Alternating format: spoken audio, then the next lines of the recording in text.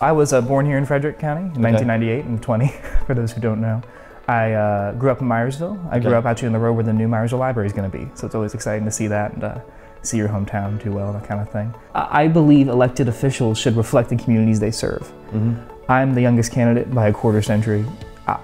Only candidate born after the fall of the Soviet Union. I think these are practical things you should think about in terms of like your life experiences and the diversity elected officials have in Frederick County. I'm running because I just believe we need diverse leadership and experience on the board.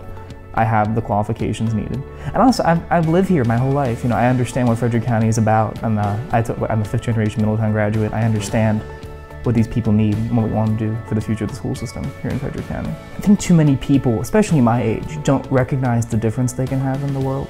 People, the way I look at it, Constitution, the Charter, whatever you want to call it, you're 18 or above, you're a full member of this democracy and your community. It doesn't even matter politics, it doesn't mean anything in your community. And why do so many people under the age of just 50 do nothing? You know, in their community, I'm like, we need people to step up and say, I want to be a voice for those kind of people. I also want to inspire others to do the same thing. Next 2 years from now in the county, I want to see a bunch more people under 30 running for office or starting businesses. I mean, I don't know why we don't do more of that, and that's what drives me every day.